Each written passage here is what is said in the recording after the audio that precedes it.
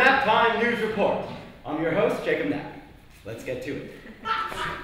In U.S. news today, a Tennessee fraternity is facing suspension after the recent hospitalization of a member who was funneling beer up his rectum. Said Sean Malcolm, Phi Alpha Kappa president, "It was a real bummer."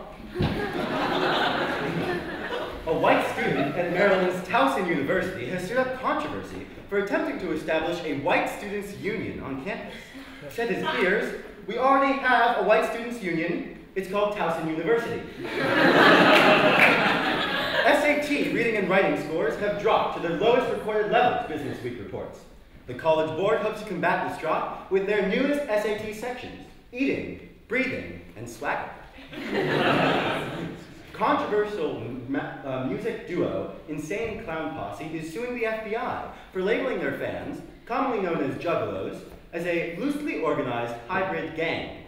However, the FBI shouldn't be worried, as recently ICP frontman Shaggy 2 Dope questioned, "Fucking lawsuits, how do they work?" In Vassar news, a girl was escorted from middle school mug night last weekend while her peers chanted, "Get her out!" One bystander commented, "Yup, felt exactly like middle school to me." A new study suggests that men who are castrated have longer lifespans. As the saying goes, the light that burns twice as bright burns half as long, and also doesn't have testicles. This Sunday, Mitt Romney was quoted as suggesting that airplanes should have openable windows in case of a fire, so passengers might breathe more easily. Luckily for most passengers, these windows will only be available in first class. American feminist and activist Gloria Steinem was on campus last week to, as she stated her purpose, encourage students to speak up and stand out.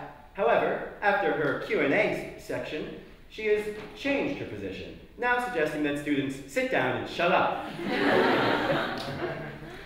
In world news, Google and Gmail blocked in Iran as an attempt to prevent unwanted information and straightforward browsing. Iranian President Mahmoud Ahmadinejad said, "We have no problem with Bing." A UK woman last weekend has checked into a local rehab clinic for mirror addiction, a behavioral condition that's on the rise.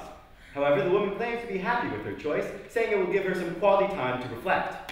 A Tallahassee man has been accused for the second time of attempting to have sex with his neighbor's horse, Sonny.